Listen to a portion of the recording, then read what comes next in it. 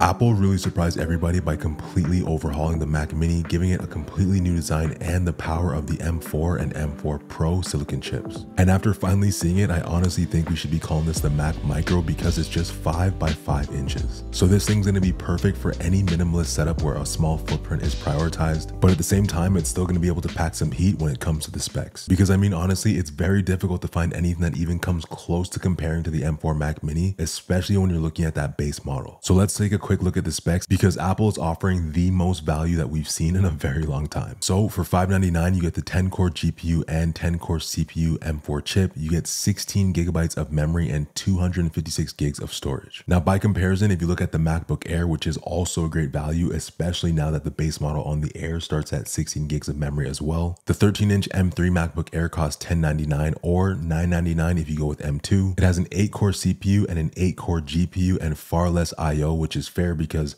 this thing is meant to be portable. It is a laptop, but a lot of people buy laptops these days just to dock them on their desks anyway. So when you compare these machines side by side, the Mac Mini definitely still wins because it has way more upside in terms of the performance and overall productivity. And you might even argue portability as well. I mean, in my opinion, even if you look at the base model for the M4 Pro Mac Minis, which comes with 512 gigs of storage, 24 gigs of memory, a better CPU, a better GPU, and the price gets bumped up to $1399, I still find that to be an amazing value as well. Now, rewinding back to the I/O on the new Mac Minis, it's refreshing to see that Apple really didn't hide much behind a paywall this year. I'm so used to them having two completely different chassis depending on how much money you pay, where one is missing a ton of ports and makes you want to bump up to the next one. But in this case, they kept everything relatively the same. So this means on the front, you'll still get those two brand new USB-C ports and a headphone jack. And on the back, you'll get 3 Thunderbolt 4 ports, HDMI, and a gigabit Ethernet port. Some people are complaining that there's no display port, but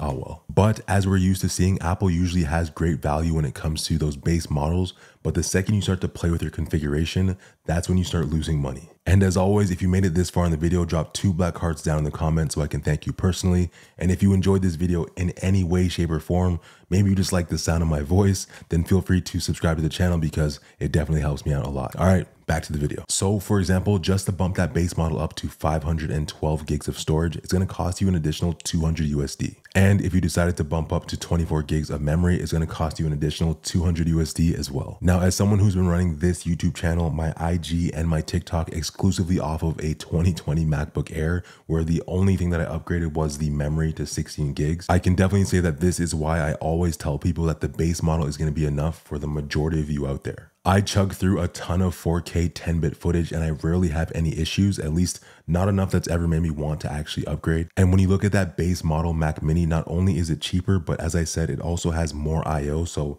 it's going to be the most convenient thing because you don't have to spend so much time worrying about dongles and which ports you do or don't have. Now, in terms of storage, it is important to remember that yes, it's 2024 and Apple's still packaging base models with 256 gigs of storage, but most people these days run everything off of a high-speed SSD anyway. So again, using my MacBook Air as an example, it does have next to no storage, but I bit the bullet and bought myself a Samsung T9, which is a 1 terabyte external SSD that is extremely fast. So not only am I able to very rapidly transfer all of my data from my camera to the SSD or a separate computer to the SSD, but it's also fast enough that I can edit directly off the SSD when I'm in DaVinci Resolve or Final Cut Pro or whatever have you. And if you're jumping between devices or working with numerous people, it's just easier to have everything on an SSD anyways versus trying to AirDrop or Google Drive and all those other things. So again, with Apple offering 512 gigs for $200, you're better off just spending that $200 yourself on an SSD that's gonna net you far more than 512. Now, the memory is gonna be a different story. I think in talking to most people, they know before they buy a computer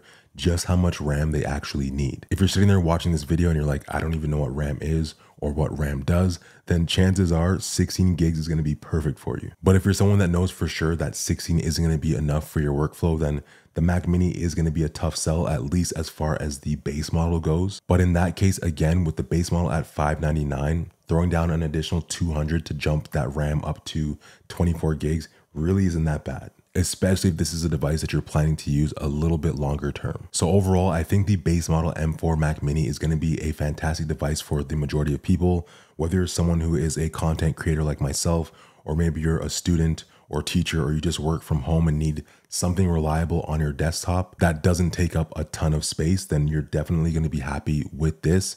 Yes, there's going to be some considerations where that base model might not be enough for you, but really not going to need much more than that. And for $599, like, what more could you ask for? That is, of course, assuming that you already have your peripherals like a monitor, a keyboard, and a mouse. But anyway, my base model M4 Mac Mini order is in. So if you're interested in seeing the performance and how this thing holds up with my workflow, make sure to get yourself subscribed. And as always, if you've got any questions or comments, leave them down below and I will do my best to get back to you. But that's pretty much it for me. Much love as always.